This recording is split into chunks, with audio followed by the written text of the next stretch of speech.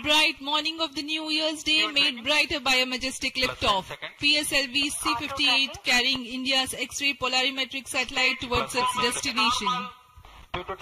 जी हाँ, इस वर्ष का प्रथम प्रमोशन श्रीहरिकोटा के प्रथम प्रमोशन मंच से PSLV-C58 का हमने सफलतापूर्ण उत्थापन देखा और यह अपनी उद्दिष्ट कक्षा की ओर निरंतर बढ़ता हुआ। प्रथम चरण का निष्पादन पूरी तरह सामान्य। Nominal thrusting by PS1 stage. Nominal burn time for the strap-ons is 70 seconds and the core motor for 109 seconds. इस समय यान अपने अधिकतम गतिक दाब से गुजरता हुआ। प्रथम चरण का कुल प्रज्वलन काल 110 सेकंड का होगा। तत्पश्चात इसे यान से पृथक कर दिया जाएगा। Sharp's tracking station currently tracking the flight. Ground lead strap-on separated. दोनों स्ट्रैप-ऑन्स को यान से पृथक कर दिया गया है तथा कोर बूस्टर अभी भी प्रज्वलित है।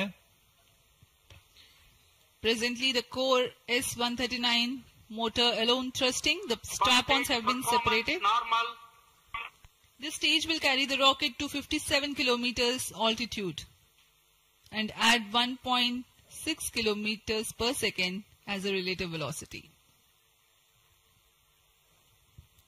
इस घटनाक्रम पे अगला है प्रथम चरण का पृथकन तथा द्वितीय चरण का प्रज्वलन।